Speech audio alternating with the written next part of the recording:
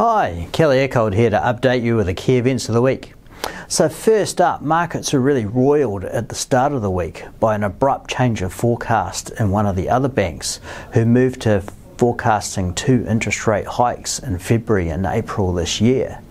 The markets really jumped on that bandwagon and priced in as much as a 60% chance of a rate rise at the February monetary policy statement.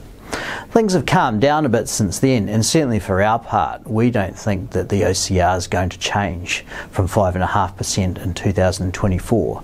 We think the relatively weak level of headline inflation and the weak economic momentum will be enough to keep the Reserve Bank on the sidelines.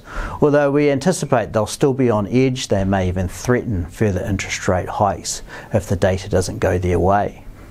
With respect to the data this week, we got a real data salad with something for everyone. For a start off, we saw house prices reported as going up 1% in December, but apparently on very little volume.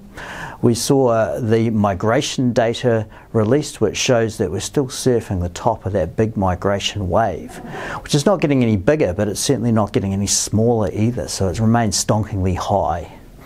The monthly price indices told us that rents are still running really strongly, up 7% for the year for new rents, but at the same time airfares are falling back a bit.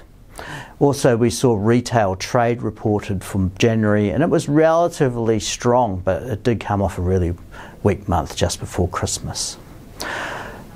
On Friday, the Reserve Bank Governor is going to be giving a speech on the inflation outlook and how he's planning to interpret the new mandate that they got just before Christmas. I'll be back next week to report if he has anything interesting to say on that, but importantly, I'll also be talking about our new quarterly economic forecasts that are getting released on Wednesday.